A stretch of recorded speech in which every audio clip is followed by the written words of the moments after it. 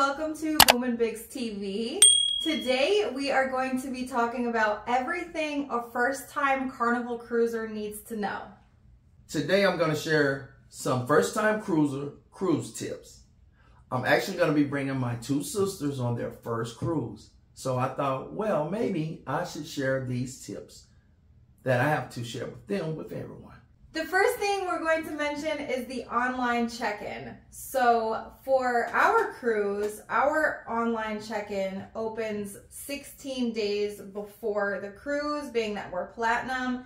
For the other guests, it's 14 days before the cruise. That might be different for you, but you definitely want to check online to see when your check-in opens up. And make sure to do your check-in as soon as possible, because that's when you pick your boarding time. So you can't just show up at the cruise port at any time you want. You do have a designated check-in time. So you do get to choose it, but it's first come, first serve. So as soon as you can check in, go ahead and pick your check-in time.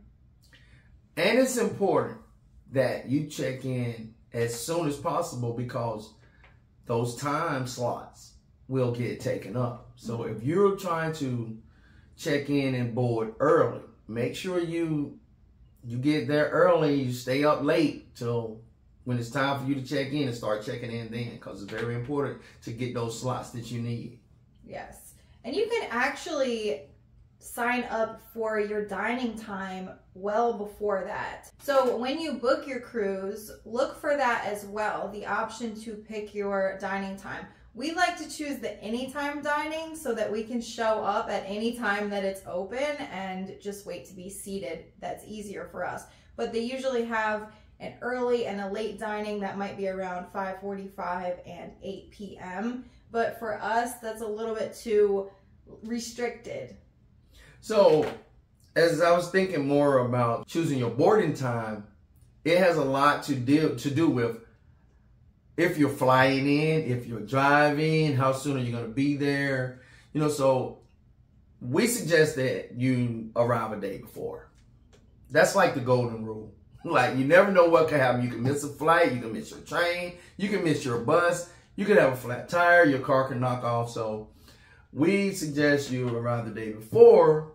So make sure that you can meet that time, because it's very important. Next, we would like to talk about parking. We prefer to park at the port. I can roll my stuff in. When I come out, I can roll my stuff right back out to my parking space. There are a lot of options for parking. Remember, parking is not free. If you're parking right at the port, it is the most expensive, obviously. So for example, in Miami, it's around $20 per day. So a 7-day cruise would be $140. So that is kind of high, but it's very convenient. Yes. So your other options would be to find a parking deck nearby that might be $7 or $10 a day, and then they offer a shuttle service over to the port. We have done that before, and it saved us money when we needed it, but you do have to wait on the shuttle. And especially when you're coming home, we've had to wait up to an hour and a half before to wait for the shuttle. When you just got off the ship, you have all of your luggage there, you're sitting there just waiting and waiting, and you really want to get to your car so you could start driving home. That is one thing you'll have to deal with if you choose that option, but it is an option if you want to save money. And same thing with the next option, which is you can get a hotel near the port that offers free parking. There are a lot of hotels that will let you park there for free, included in your night stay, and they will also shuttle you to the port and pick you back up. But again, you will be waiting around. I just want to say that it's more expensive to park at the port, but it's so much more convenient. I can remember us waiting for the shuttle, and we're watching people just go right over with their luggage and get in their car and leave. And you know, maybe the first 2 times we watched it, we were like, Then after we waited for an hour and a half that one time, we decided that was it. We're never going to do that again. But check your budget. If it's in your budget, I suggest parking at the port. But like I used to look at it like, okay, if we're spending $120 for a hotel room anyway, might as well park might for as free. well park at one that allows you to park there and save the $120, $140 at the port parking. But it is an inconvenience, so just whatever you choose, those are the options. Or of course you could just get dropped off in some way and then not have to worry about the parking. So while I'm thinking about it, let's talk about the cost of hotels in Miami. If you're cruising from there, that is a very popular cruise port. The prices have definitely gone up pretty high for hotels, so you want to start looking for them ahead of time. Maybe look into Airbnbs. On our upcoming cruise, we found a great Airbnb only 15 minutes from the port, and she was offering a discount on that. We got lucky because there will be construction going on, but not the day we will be there, but that's why she lowered the price, so we got a good deal there. So just be sure to like look into that ahead of time so you're not surprised. And remember, if you're driving, we've always looked maybe an hour or 2 hours outside of Miami to try to stay so that we don't mind driving an hour or two that morning. But the price is significantly different. Like, it's very different. So, look, that's another option, to stay a little farther away, maybe not stay in Miami, and you'll save a little money. But Airbnbs seem to be a little more cost efficient versus the hotels. So, but Airbnbs don't shuttle, and you can't leave your cars there. So it's just something to think about. Like, I like to be on the beach, so I know that's why prices look higher for me when I'm looking up hotels, because I want to be on the beach. I want to be in a balcony. I really want to set the vibe for the cruise. So if that means I have to be an hour away from the cruise port and just drive that in the morning, I don't care. So that's why I'll look a little bit up the coast. But it is a little cheaper if you find hotels near the airport. Yes. So it's up to you. Next, we're going to talk about the embarkation process. So you've parked. Now you're going to grab your luggage and you're going to head to the terminal. Well, first, you got to decide whether you're going to check your luggage or you're going to carry your luggage home. If you're going to check your luggage, there are going to be porters there asking you, would you like to check your luggage? Make sure you have a few dollars where you can tip them for checking your luggage. If you're not going to check your bags, if you check your bags, you're probably going to get your luggage later that evening. But make sure you got a carry-on with you with all the things that you need.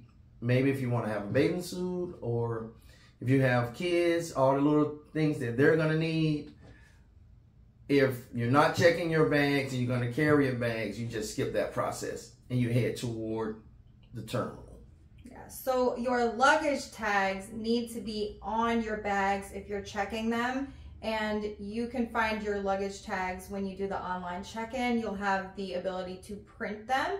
We actually like to put ours in these little plastic cases so they don't get wet or damaged or torn off. Yes. And we love using those. And that's also when you would print your boarding passes, which you will need next to get on the ship. So once you've given your bags to the porter, you head to the check-in. You have to have your boarding pass and either a passport or a photo ID and a original birth certificate to check in. And once you get past that process, you will go through security with your remaining bags. Yes. And after that, if they're already letting people on the ship, they'll just guide you to get right on the ship. And if not, sometimes if you get the earliest boarding time, which we like to do, you do have to sit in a waiting area for a little bit of time. But it's okay because you're among the first to get on the ship. You have a lot of room when you first get on because everybody is trying to get on and look around the ship and get to lunch pretty much. I would just like to say that choosing an early boarding time for us is important because you're going to be hungry. Everyone goes straight to the food, so usually the buffet. The buffet, so everyone's trying to get on there, grab some guys, whatever. Or, Guys buffet. Burger is really popular. Guys Burgers or on the buffet, and Everyone wants to just eat something and bog down until their rooms are ready. So it's important to try to get on there as soon as you can, because the line in the elevators can be very serious. Yeah, that's a good point. The rooms are not usually ready until the afternoon, maybe around 1:30 until you can get into your room. Unless you're a platinum or up guest, you can get in your room just long enough to set your stuff down. But everyone else, you have to wait until your room is open. So make sure you pack your carry-on light. And if you do decide to roll on all of your luggage, you will have to hold on to it until later in the afternoon when your room is ready. So just keep that in mind. And just to reiterate, platinum and up, you do have access to your room. You can go straight to your room, set your luggage down. You can't hang out, but you have access to set your luggage in your room and go back out into the boat to where do whatever you want to do. That's a perk that platinum and diamond guests have. So remember, you can take your stuff straight to your room. Yeah, and they don't like to announce that or anything. For some reason, we don't know why they don't tell all platinum and diamond guests, but it is allowed. But I don't think even all of the staff know. But we have just got on, opened up the door to the hallway, even though it says it's closed, and walked right to our room, set our stuff down. If we see one of the workers in the hallway, we just say we're platinum and up, we're setting our stuff down, and then we go back out. They say okay, they're kind, and you know, we're in and out of their way really quickly. This video is for first-time cruisers, so you won't have to worry about that for a while. Sorry guys, but later you're gonna be platinum, and you're gonna be able to take your 75 and up sailing days, you'll be able to do that. Yes. But some of you watching might be already platinum, and in case you didn't know that. So that was just a little token for you guys. Yeah. There's one more thing I would like to say about your check-in documents and your passports and your identification. As a rule of thumb for us, we make sure before we walk out of the door of our home, we lay eyes on all our documents.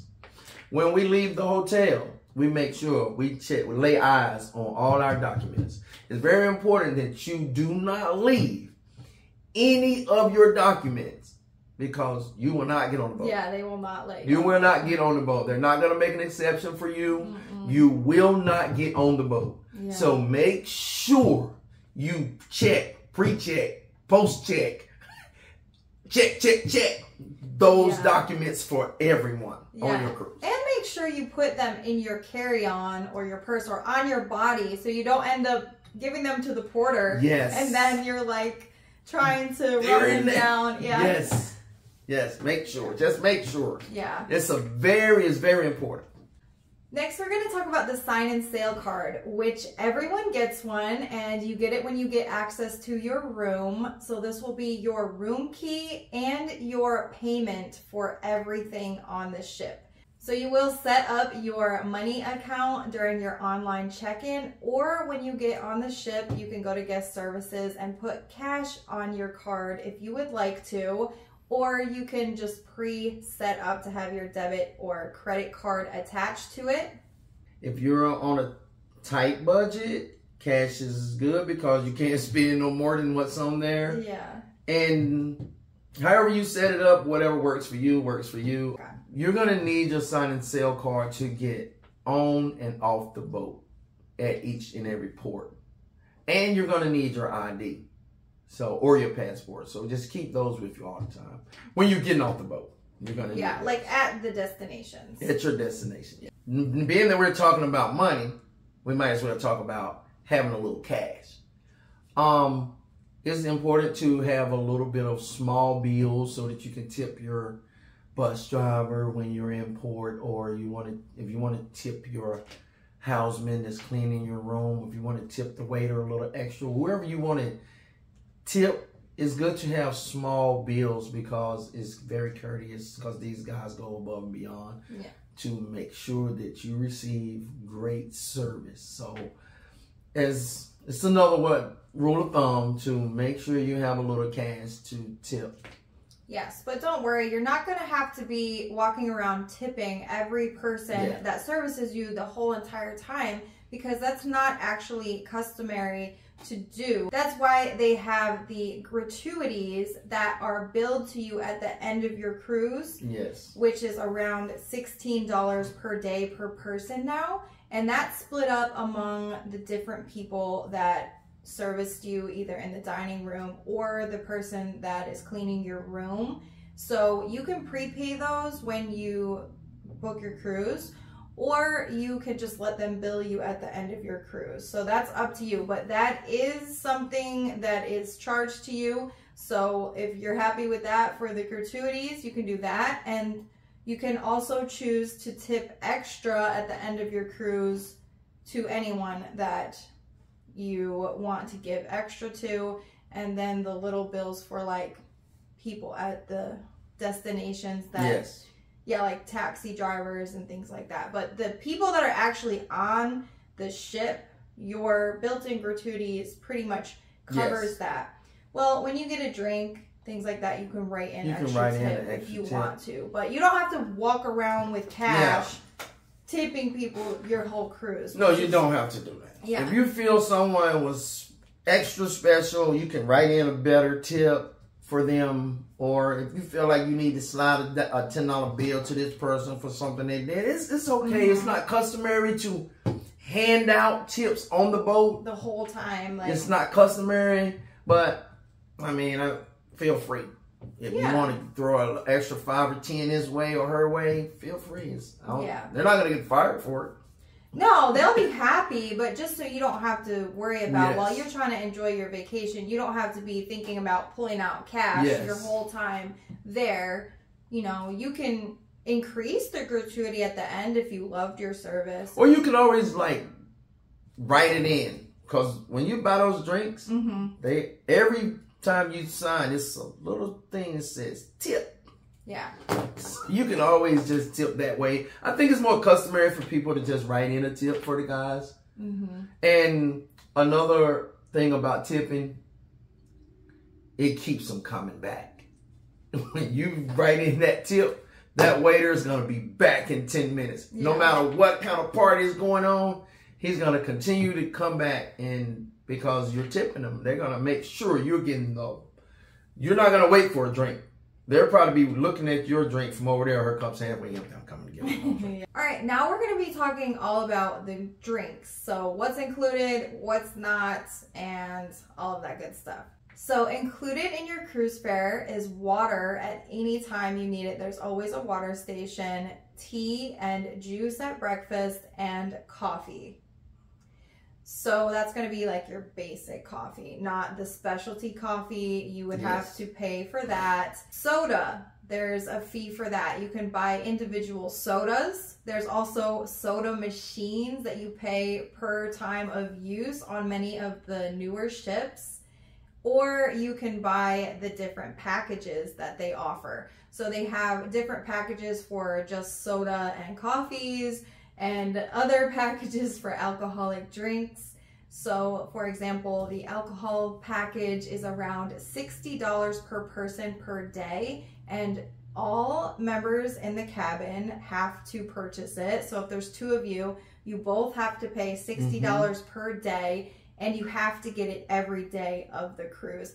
And that covers you for 15 alcoholic drinks a day. So it is very expensive, but if you are a heavy drinker, then you might want to look into it. Or you can just pay per drink as you go. So those are some options you have when it comes to drinks. So for the soda, everyone is allowed to bring on a 12-pack of cans of sodas. It has to be cans, no bottles allowed, and you're allowed to bring those on board. So that could save you a little bit if every person in your cabin brought on a 12-pack of soda. You're also allowed 1 750 milliliter bottle of wine on with you as well. And then there's also the option to pre-purchase drinks to be sent to your room. So I'm going to show you guys that on my computer right now. So I have the Carnival website pulled up here, and you can see this is the section where you can pre-order things before your cruise, including shore excursions, drink packages, internet plans, Pixels photos packages, gifts and stateroom decor, specialty dining, cruise cash, and spa and salon. And a lot of times you do get things a little cheaper if you order them before your cruise. So here's your options for bottled water. If that's something you like, you can get a 12-pack for $9.95. These used to be $5, but I still like to have one in the room, but I also do bring like a 32-ounce, or maybe it's even bigger than that, stainless steel container that I keep filled up with ice water.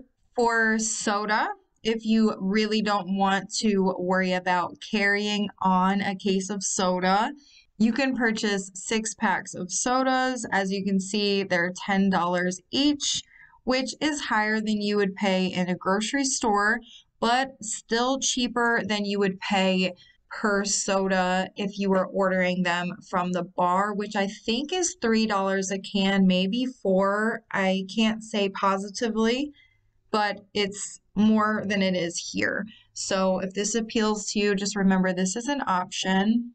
You can also pre-order beer and wine as well, and I believe for 7-night and up sailings, liquor bottles as well. So here are a few options to have beer and wine sent to your room. Angry Orchard 4-pack for $24. So you see the prices really aren't that great, and they actually used to be a lot cheaper. This is something my friends and I used to do when the prices were quite a bit cheaper to pre-order this. So this is something that's delivered to your room and you can drink while you're on board. They also have other things you can buy, like flowers or room decorations if it's somebody's birthday, gift ideas and things like that that you can have delivered to your room as well. So take a look at that if you're interested. Okay, I have a few tips for drinkers. My number one tip is, if you drink heavy, you need the drink package. If you're a casual drinker, you don't.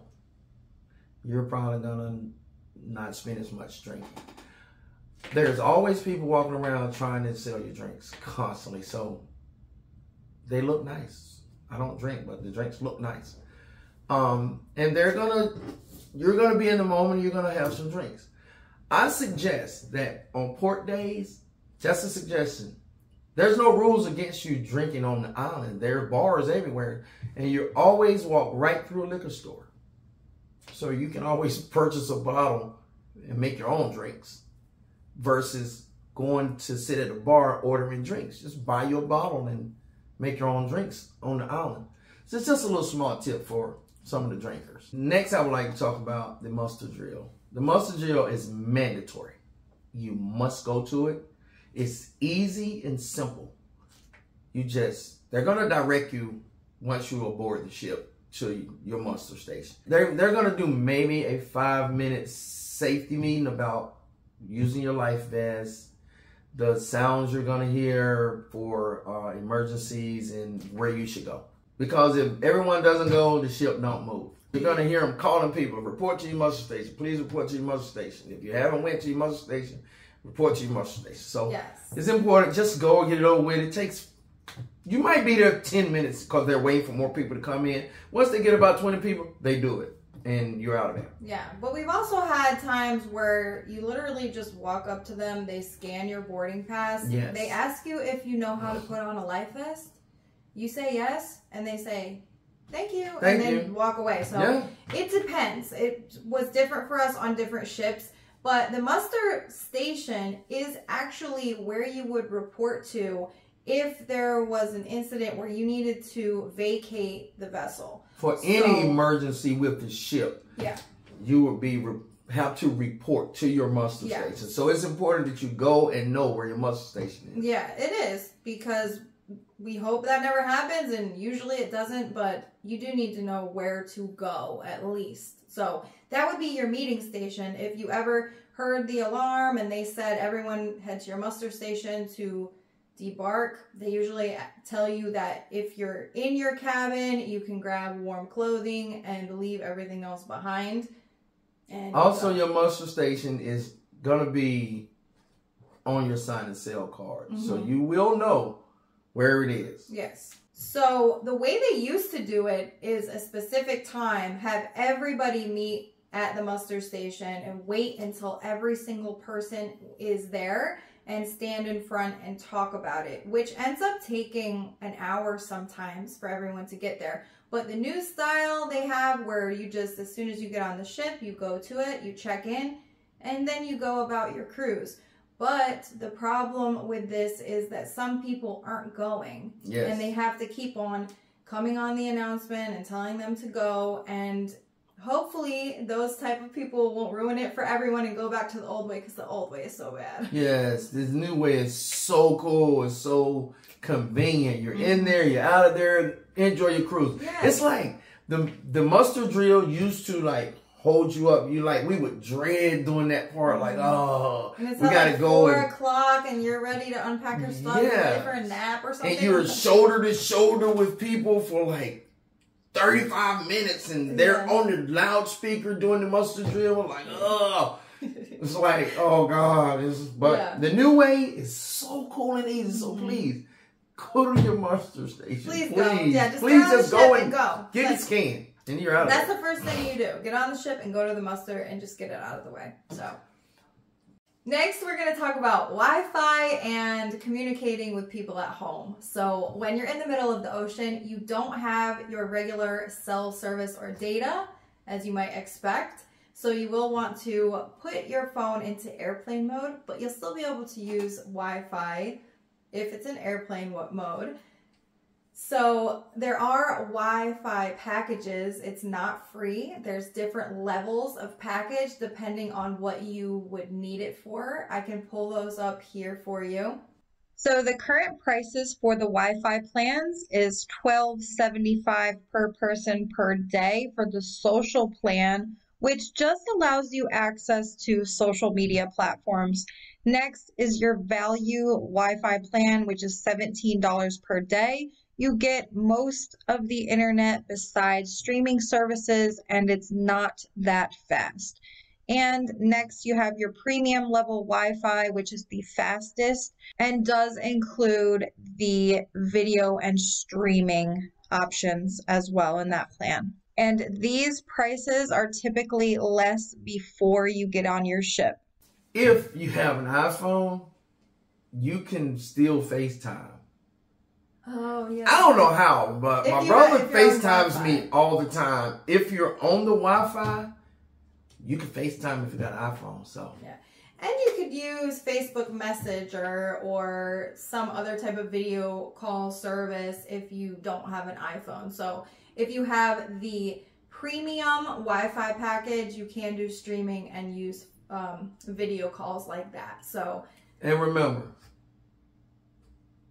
it's not going to be Wi-Fi like at home. You're going to have you're going to have Wi-Fi, but it's not going to be super fast. It's going to be some buffering and all that stuff. So just don't expect to have fast internet like you have at home. It's nowhere. It's nothing like that. You're going to have it. That's all I can say. You're going to have it, but it's not going to be it's not going to be great, but it works. Yeah. And the main reason we get it is because we have our eBay store, so we have to be communicating with customers. But we usually get one package and then we take turns signing into it because that's allowed. It's just only one device at a time can be signed in. So I might have it for a few hours and then he'll have it for a few hours. That way we can both kind of like check in our emails or talk to people or whatever we want to do. Also, I think you should know that on the Carnival Hub, once you download the Carnival Hub app, there's a chat plan that you can pay $5 a day. So if you have multiple family members, you guys can chat, text back and forth to each other to communicate. If you need to like communicate, you guys are not going to be together all the time. $5 a day allows you to chat and communicate with your family members and whoever need it. So yeah, and you remember, don't all have to get the Wi-Fi for that. No, you don't have to have Wi-Fi for yes, that. So it's just a $5 a day chat to be able to text back and forth through the hub with your family members. So that's a little more affordable for if it's 10 of you guys on the cruise. It's only if you're on a 5-day cruise, it's only $25 so per person. To talk the whole time, yeah. To be able to communicate. So yeah, it's pretty cool.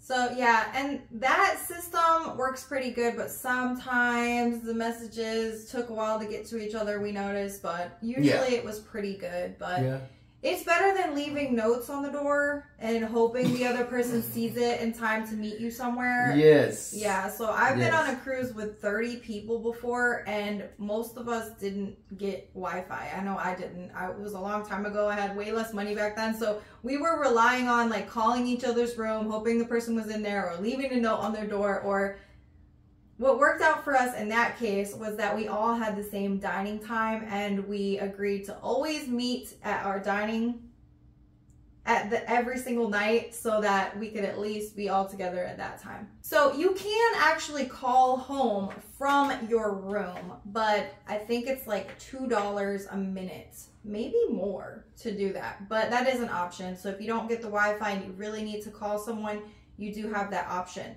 They can call you as well, but it's for emergencies only, and you would have them call a number. I can find that for you, and they need to tell your ship and your room number, and it doesn't put them through to you. It just has a message delivered to you to call them. So that would be good for you to give to a family member in case there's an emergency that they needed to contact you for. They would be able to. Okay, so talking a little bit more about the Carnival Hub. So that's the Carnival app, and you will use this throughout your whole cruise. You can use this without purchasing a Wi-Fi plan. You always have access to the hub. And that's where you're gonna find your schedule of events, so you know what's going on around the ship at all times. We actually have a video from the Carnival celebration where we showed the entire schedule of everything that was offered on the whole cruise. So definitely take a look at that if you want to get an idea of things, because we're not going to go over everything in this video because it will be so long.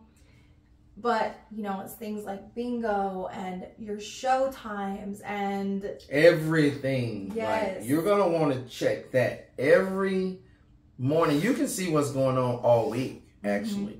So it's easy for you to be able to plan your day, what you would like to do today, and schedule everything around the events that you would like to do. So it's important to make sure you have the Carnival Hub app. And most of the things on the schedule are free, included in your cruise. So there are a few things you pay extra for, like bingo, things like that. But mostly everything is included. So definitely take advantage of that and go to the shows, enjoy yourself. Especially the comedy shows. Yeah. You're not going to miss on the comedy shows. They are great. Yes, Family Feud is really fun too.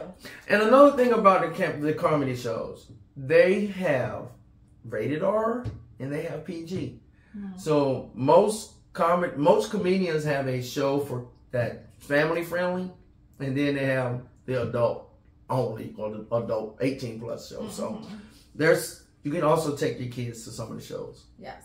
Also with the Carnival Hub, you can check in for your dining. So when you're ready to go to dinner, you check in. It will tell you how long of a wait you have. So you don't have to actually walk to the dining room and stand in line and wait. Because sometimes you can get in right away. Other times you might have to wait an hour. But at least you can go do something else until they alert you that your table's ready.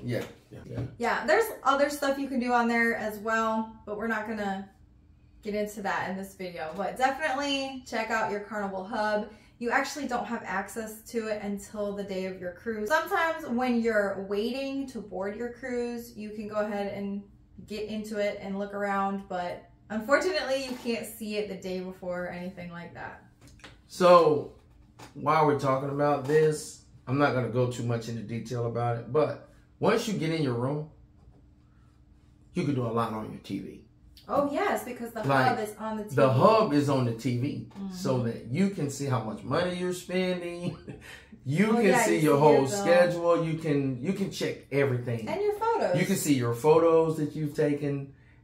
The TV is awesome now. They have everything connected to it, so it's amazing. Well, at least on the newer ships. We're not sure if they've done the same with the older ships. Maybe they have, but I'm not sure. So yes. We just got off the Mardi Gras and the Celebration, so those are the two of the newest ships. So that's what we're kind of going off of. Yeah. Like we're going on the horizon in about 3 weeks. So we don't know what that class ship has to offer yet, but you will know soon as we get off. Next, we would like to talk about the sail away party. Hey, don't miss it. Normally, all sail away parties are awesome. Everyone gets into it. Everyone's ready to start their vacation, and it's a nice party. Probably get an idea of who the dancers and the exciting people on your cruise are going to be, because the Celebrate party, they start doing dances. Maybe that's you. It might be you. Yeah. So remember, the Sail Away party is always awesome. On the Lido deck. On the Lido deck. Don't miss it. Make sure you're there. Yeah. And it's so nice to watch yourself sailing away from the land. Like, oh, this is what we've been waiting for. And here we go. So it's one of the best feelings of your cruise besides the gangway walk. The gangway walk for her is her favorite part. Yeah. Like, she gets emotional walking the gangway going up to the boat. I cry almost every time. She cries almost every time. Like, we're doing it. We're getting up there on the boat. Because I'm so grateful. It's just, I don't know. Yeah. So, she loved that part. So yeah. The sail away party obviously happens while you're sailing away, which is usually around 5 p.m., but differs depending on your cruise. But there are several other parties with themes throughout your cruise as well. So you'll want to check the schedule for your cruise to see what it has to offer. But different themes of parties that we've experienced on Carnival cruises are the 80s glow party. Yes. A new style of Tiki Fest party, which on the cruise we were on, it wasn't that popular. I don't know if it was because it was windy that night or what, but people were wearing like the Hawaiian, like, you know, the little things, you know, they wear the pineapples and stuff like that, and they dance and they put a little thing around their neck, and then they go up under the thing and stuff like that. Yeah, so, that. What's that called? Not hulu dancing? It was a well, you can hulu dance out there. Yeah. After the white night party, they typically carry that over to the nightclub, which we didn't talk about. There is actually a nightclub. Sometimes the comedy club turns into the nightclub, or sometimes there's just a designated nightclub, depending on your ship. And you will be partying. And it's every night, I think 11 o'clock until. So if you like dancing and you like clubbing, it's one there for you every night. Yep. So if you want to bring different outfits for the different themes of parties, go for it. That's lots of fun. And something else you'll want to bring an outfit for is the elegant night or nights. So depending on the length of your cruise will determine if you have 1 or 2 elegant nights where you can dress up to go to dinner and also take pictures. And it can be really fun. You can wear anything from a full ball gown and tuxedo, or dress down a little and just do a casual button up and a casual dress. It's up to you. Fellas, ladies and gentlemen, you're going to see it all. You're going to see dresses with tails. A lot of times there are wedding parties on the cruise. So you might see coordinated attire. Fellas, I suggest you bring it. Bring that blazer. Bring that bow tie. Bring those shoes, those real fancy shoes. It's going down. You're going to see people dressed up and you're going to be like, man, I should have brought my this or that, you know. So I'm going to show some examples of things we've worn in the past. Yes. We're going to show a few examples of some of the things that we've worn in the past We don't dress up as much now, but it's good to bring it sometimes, just to, you know, bring it. I suggest you bring it. Yes. And if you're going to be taking photos, that's a great time to take photos. A lot of people are taking photos those nights. So there are photographers set up all over with different backdrops you can choose. And this is every day. So you can get photos taken throughout your cruise. They even have them set up when you get off your cruise. So there's plenty of photo opportunities. But just remember that you obviously do have to pay for the photos that you like. And now on the newer ships, you can look through them before they even print them. The older ships, they print all of them out and you have to choose and decide which ones you want to throw away and which ones you want to buy.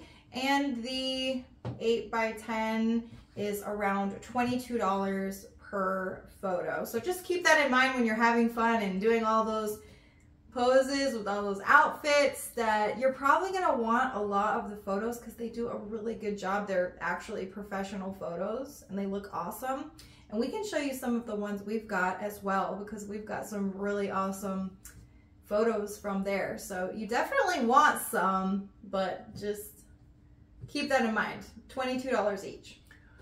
Also, on Elegant Night, there are a lot more elegant backdrops. Yeah. Throughout the week and each and every night, they have backdrops up. Some of them are more boat themed, like with the boat in the background, beach themed, stuff like that. But on Elegant Night, they bring it.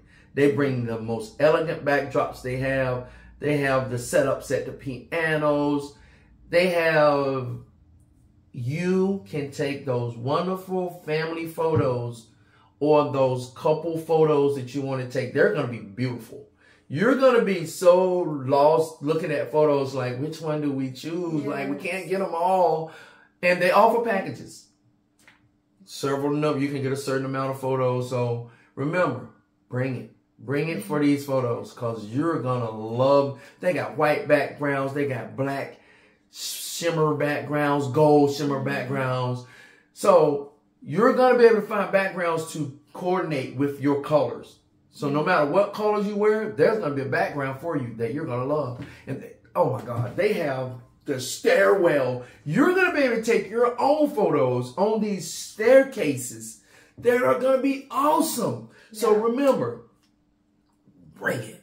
That's true. That's a good point because there are so many beautiful spots to take your own photos around the ship. So if you want to take pictures of each other as well, obviously you will, but just so you know, like you can take some pretty good quality pictures on your own as well.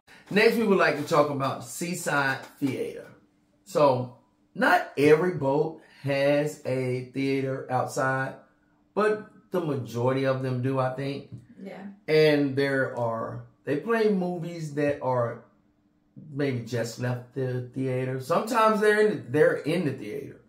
So what I do is stop watching movies maybe 2 months before the cruise so that maybe something that I've not watched, I could watch it on the boat. So they have real good movies. So if there's something that's in the theater that you want to go and see and you haven't seen yet, maybe, you know, hold off because it might be on the boat. Yeah. It's a fun experience to sit out on the deck and watch a movie in the middle of the ocean outside. It can get a little breezy at night, so you might want to bring a jacket or like a hoodie or even a blanket. I have brought before and was really comfortable out there. So we like to get a snack and bring it out there. Sometimes the pizza and just sit out there and chill.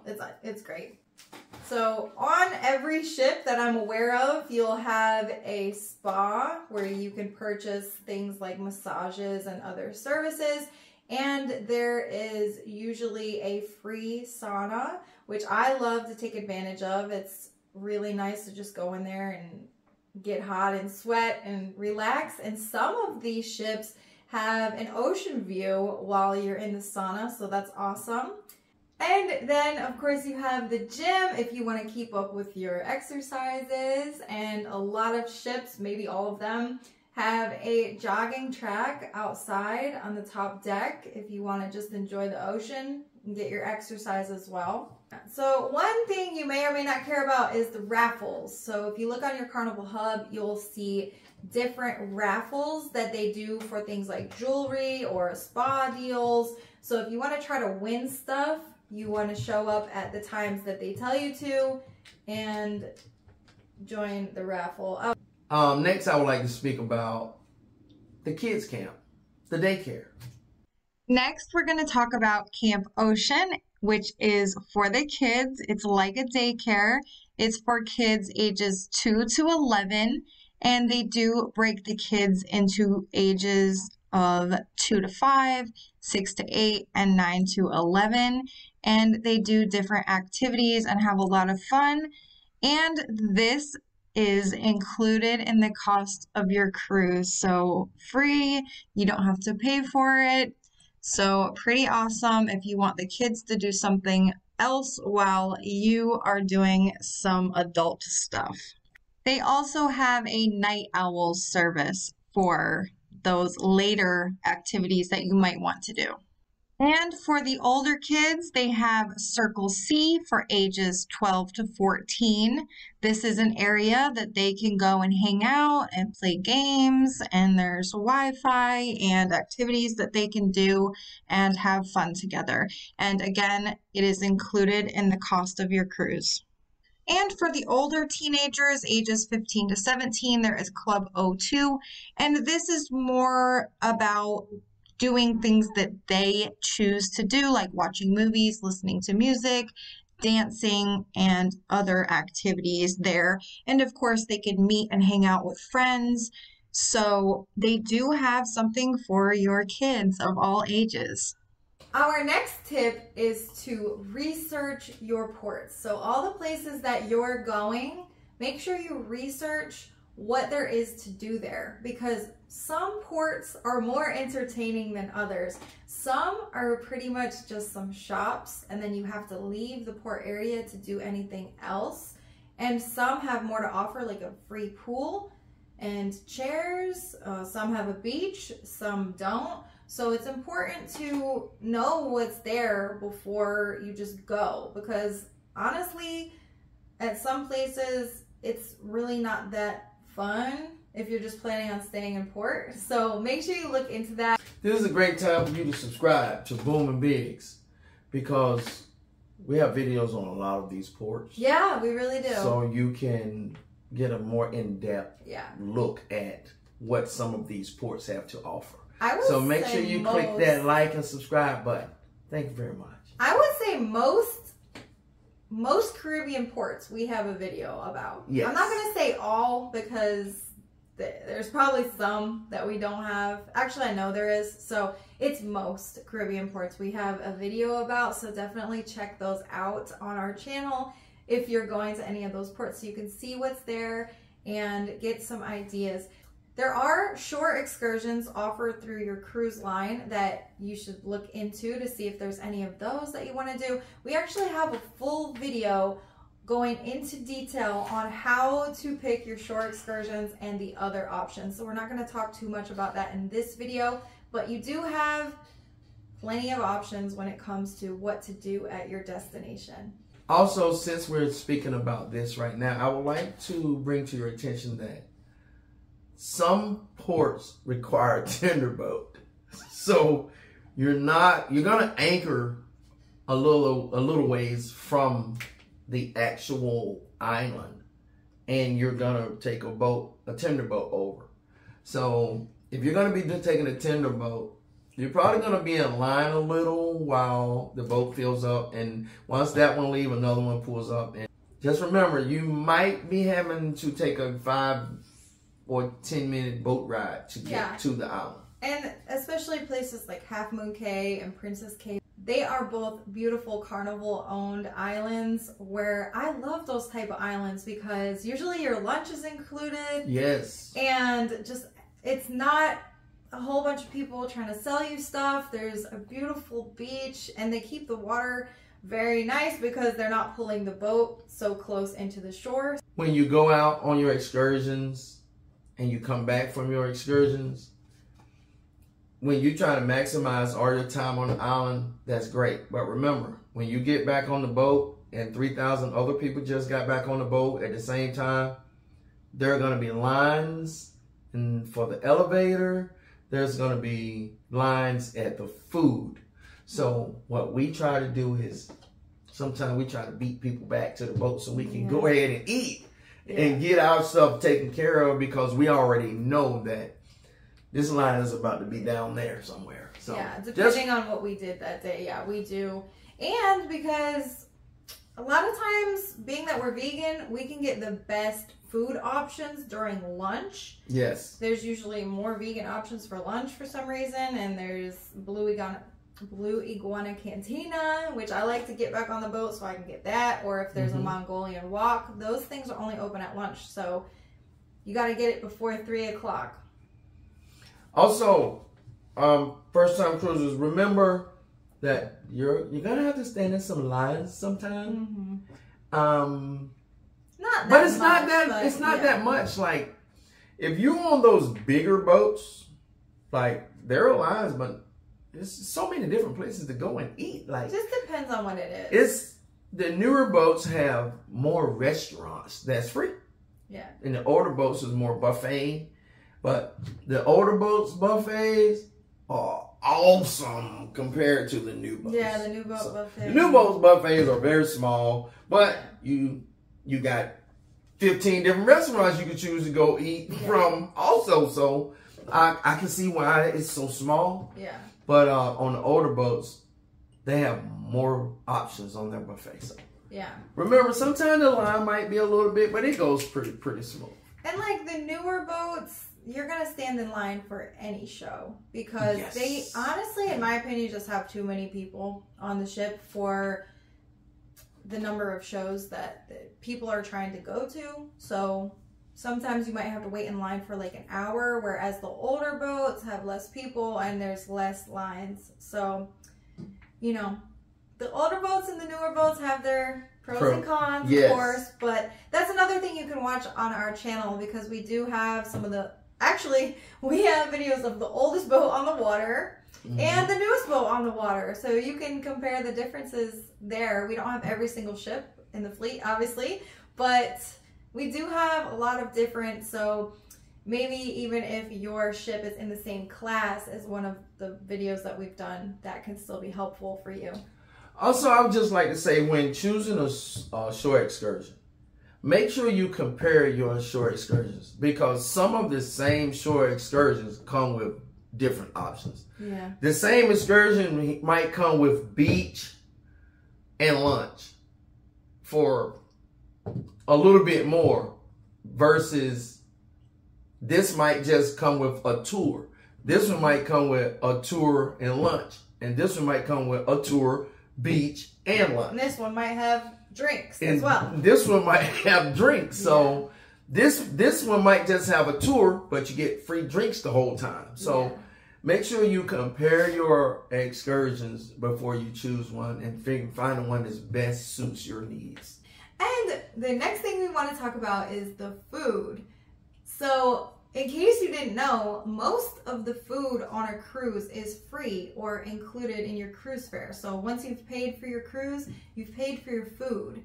And that includes the buffet, your main dining experience, and sometimes other restaurants as well, depending on what ship you're on. So unless you're doing a specialty dining or other upcharge food, which depending on the ship, there's different places that do charge for food, but there is plenty of stuff to eat and enjoy yourself. That's free. That's free, including now I believe there is a fee for some, if not all, room service. I believe there's a small fee for that, or there might be some free items.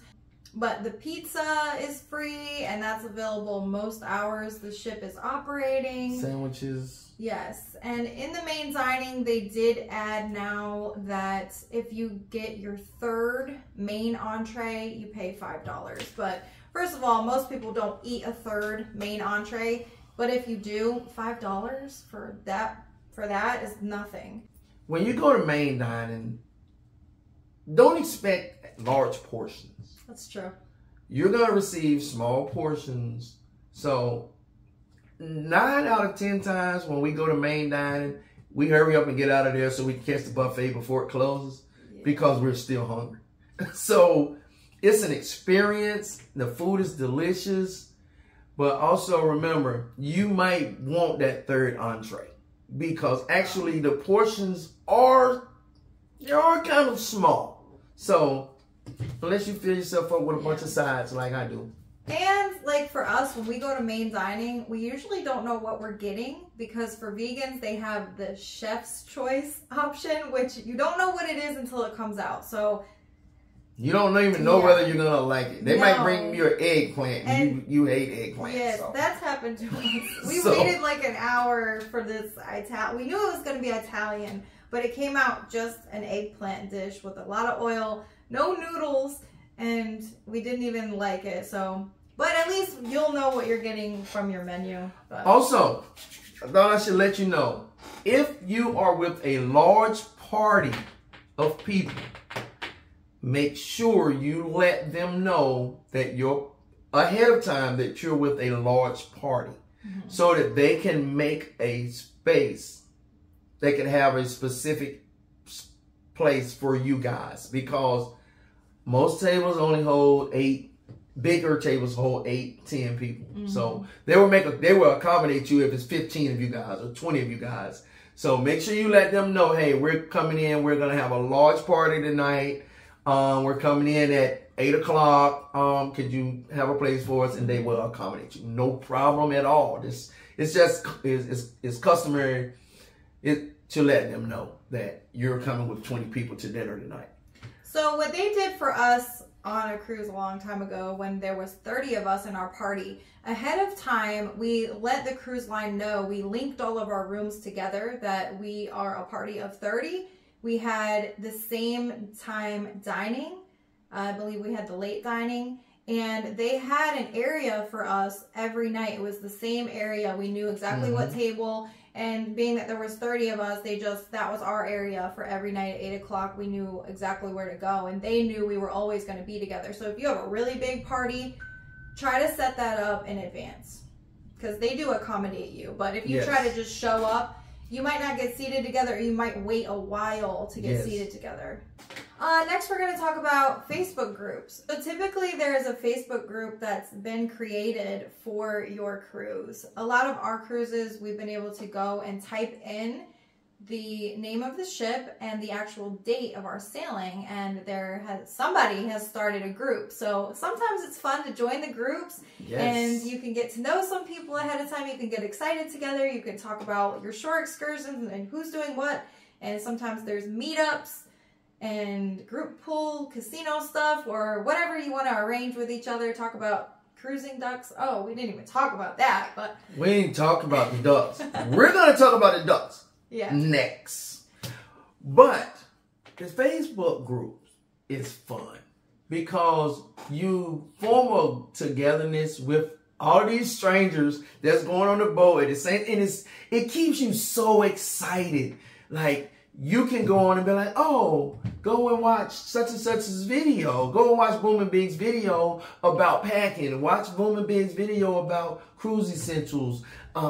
You can share our channel with everyone because everyone has questions all the way up until, like in the group, you will hear people saying, have you got your room yet? And the cruise is in like 3 days. Like you will hear some of the most amazing, the craziest things, but it's fun. It's like you're constantly in the loop with everything that's going on with all of these different people.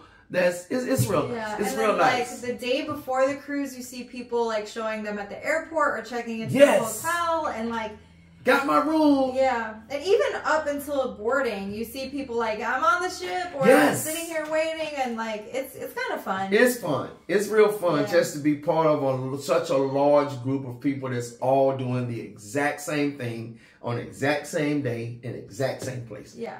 It's fun. And if there hasn't been a group created for your cruise, you can create the group. And people will join it. People will join, believe me. Yes. Next, we would like to talk about the cruise ducks. So, maybe some of you guys might be familiar with seeing people with ducks in their Jeeps. The rubber ducks. The rubber ducks. Well, on the cruise ship, there's actually a duck thing, where you search for ducks and you hide ducks. But oh my God, when I tell you this duck game, it's amazing. I spent the whole cruise, my last cruise, searching for ducks. Yep. It's that fun. Once you find one, it's over. You're never going to stop looking for ducks. I couldn't do anything without looking for a duck. Everywhere time I walked around the boat, I'm looking up and down and low. And I'm just constantly searching for ducks. I was getting up at 4:30 to walk the boat to search for ducks. Yeah, because people will hide them all throughout the cruise. Like, they won't just do it on the first day. It'll be, like, throughout the cruise. And we do have a video of our last ship finding ducks, so you can see and get a few ideas for examples of if you want to bring and hide ducks, you usually make a tag. And I can show you that as well. Yes, the ducks are amazing. It's fun. It gives you a sense of more purpose like a for your vacation. It's like an Easter egg hunt. It's like an Easter egg hunt, but they're for ducks. Adults. So, and kids. Kids are obviously doing it too, but a lot of adults participate. And when you find the ducks, you're to post a picture that, hey, I found one of you guys' ducks, or re-hide the duck. So it's up to you. I kept all my ducks last time. Maybe not this time, but I kept all my ducks because I want to have a duck collection and always remember that I found these ducks on a Carnival Mardi Gras. Mm-hmm. And I had just left the celebration and didn't search for not one duck. Yeah, we really just found our first duck on the last cruise because we weren't looking for them in the past, and we realized how fun it was to participate in. So this time, our next cruise, we got tags specially made for Carnival Horizon with Boom and Bigs. Like this is on there. Yes, we have this on that there. way people can scan the QR code and get to our YouTube channel and see videos that we make of the cruise that they're on. So, and if you're on our cruise, this is going to be on our door. Yeah. It's a little bigger than the door. Yeah, I think I may have got it printed a little too big, but we're going to put it right next to the door. Yeah, technically you're not supposed to put anything next to the door, but we'll see. Next, I just wanted to say that we didn't talk about what to pack in this video because we actually have another video on cruise essentials to pack. So definitely check that out if you want to know about little tips of things to bring to make your cruise more enjoyable. We have a lot of packing tips in that video that would make this video just too long.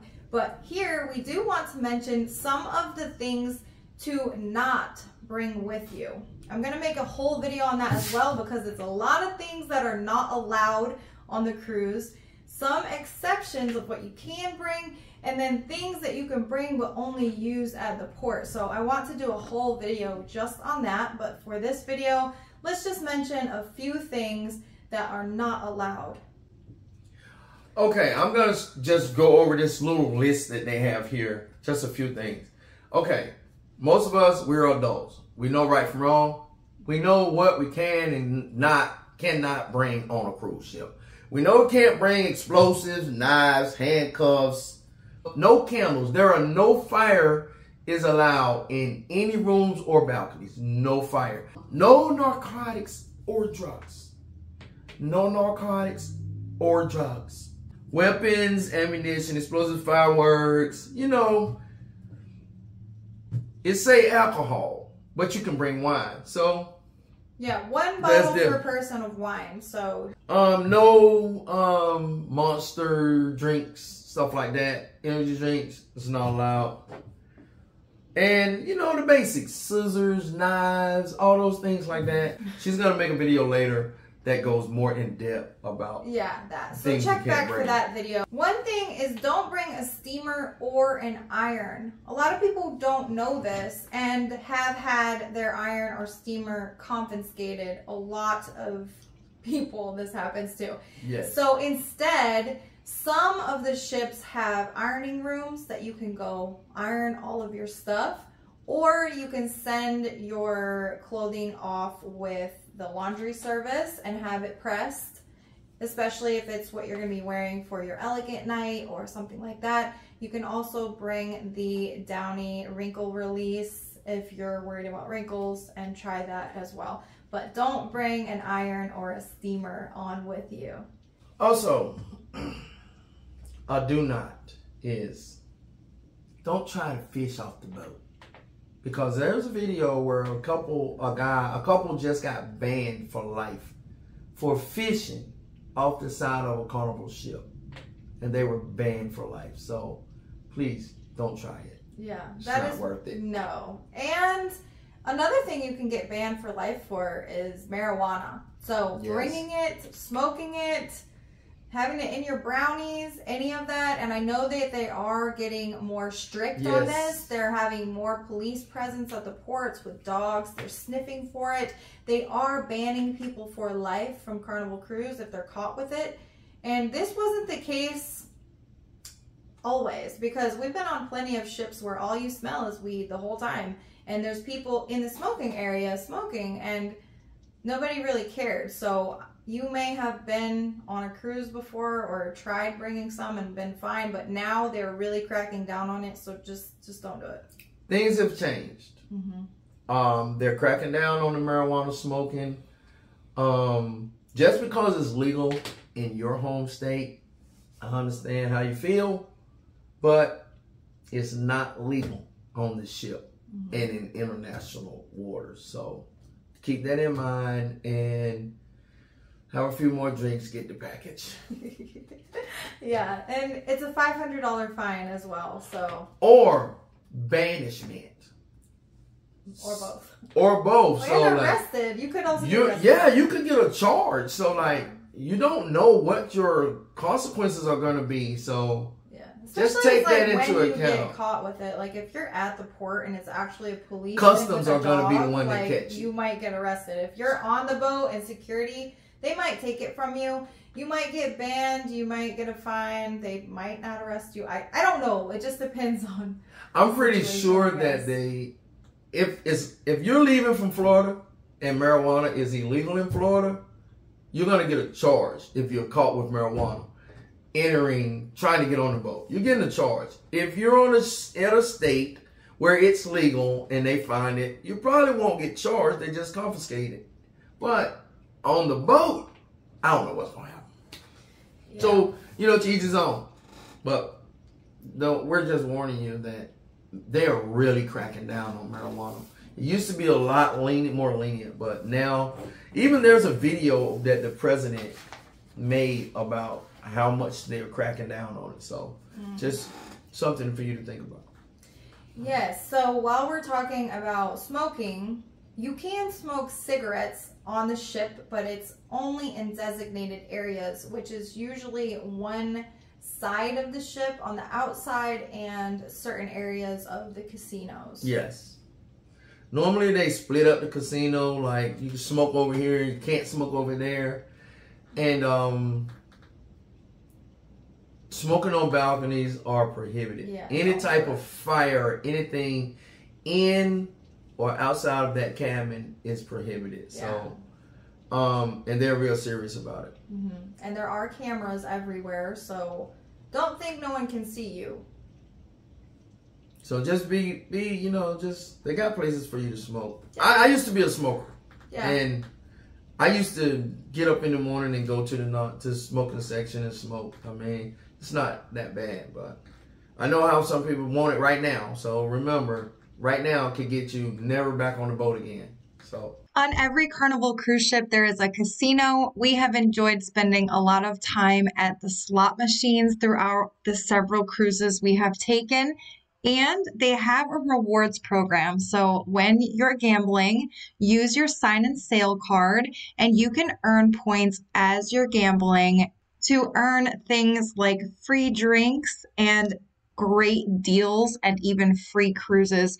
We have actually saved thousands more dollars on cruises that we have received, or deals that we have received on cruises from gambling, than money we've lost in the casino. So for us, it's been really worth it to earn those points and get those great deals. We have had some amazing offers, free cruises where you only pay the gratuities and taxes and port fees, and you get some onboard credit and some free casino play, all the way up to $1,000 onboard credit. And that is money you can use anywhere on the ship and also put in the slot machine, then go to the counter and cash out the money and have it as cash. So in those cases, sometimes we've even walked away with more money than we paid for the cruise. So we made money to cruise those times. But of course, it does not always work out that way. So gamble at your own risk and never gamble with more money than you can afford to lose. Debarkation. Yep. Time to go. It's over. Yep. You had a great time. Can't wait to do it again. Yep. Usually on debarkation day, everyone gets off the ship in the morning. We're ready to get off as soon as possible because you got to get off that day anyway. We're ready to get in our car and drive home.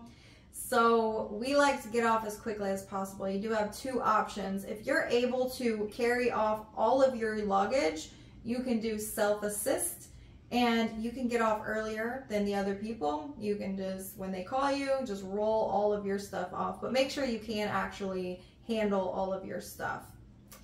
So the other option would be to check your bags and have them bring them downstairs for you. In that case, you have to have them ready the night before with the luggage tags on them, and you'll have to wait a little longer to get off.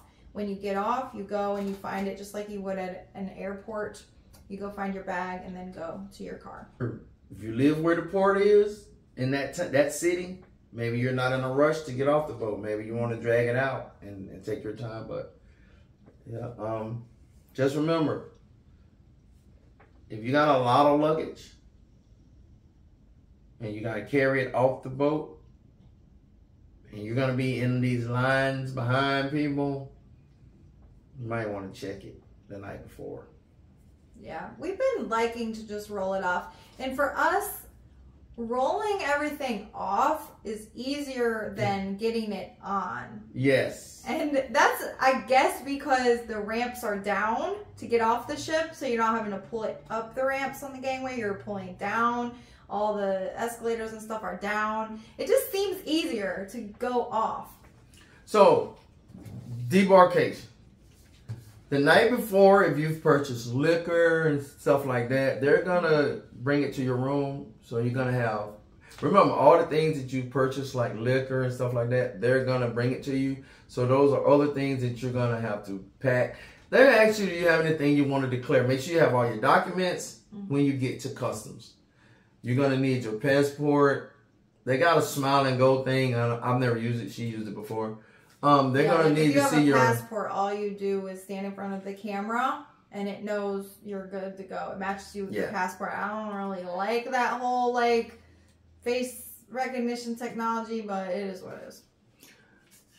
If you're using a birth certificate and identification, you're going to have to go over to customs, go through there and show it to them. And they're going to ask you, got anything you want to declare?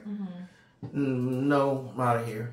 And they send you on your way. So yeah, make sure you got all your stuff together to go through customs and have a wonderful, safe trip back home. Yeah, and in case you didn't know what he was talking about the liquor, there are shops on board for shopping, and there is a liquor shop which you can get alcohol duty-free and usually less than you can on land. So people like to buy liquor there, but you can't drink it while you're on the cruise because you're cutting into their money. One of Carnival's biggest money makers is you buying alcohol from them in drinks while you're on the ship. So you don't get it actually until your last night. And you can drink it on your last night. I've done that in the past where I knew I was going to get the alcohol on the last night and drink it there. So that's also an option. Also, we didn't speak about the shops on the ship.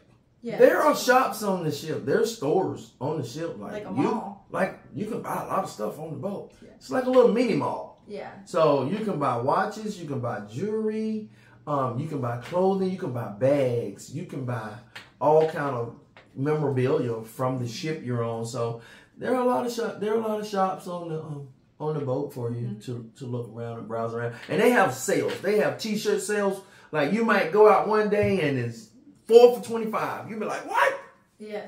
You know, so don't buy it the first day. So like, remember the first day, you're gonna get a deal if you get a spa deal. Yeah, that's true. And they're gonna try to sell you these deals, but they offer deals the whole time. Like if you look on your itinerary, you're gonna see such and such deals today, such and such deals today. So remember, those t-shirt deals are gonna be coming. Like those last 2 days. Oh, you're gonna get deals on any of those t-shirts. But the thing about it, they might not have your size by then. So yeah, that's true. If you want to pay full price, now certain things aren't going on sale. The Carnival hoodies, yeah, the Carnival cups, a lot of the Carnival memorabilia is not going on sale, but the t-shirts will. So remember, you can get t-shirts real cheap. Yeah. Other than that, there's probably more things that we could talk about, but at the moment, this is it. Yes. Thanks for subscribing to Booming Bigs. Yes, thank you guys so much for watching. This was so much fun sharing this with all of you. Please let us know in the comments if you have any other questions that we could answer for you or put in a video, make a video about. We love talking about cruising. We love cruising, and we're so excited to keep making more videos like this, so definitely subscribe and check back for more. Thanks for watching.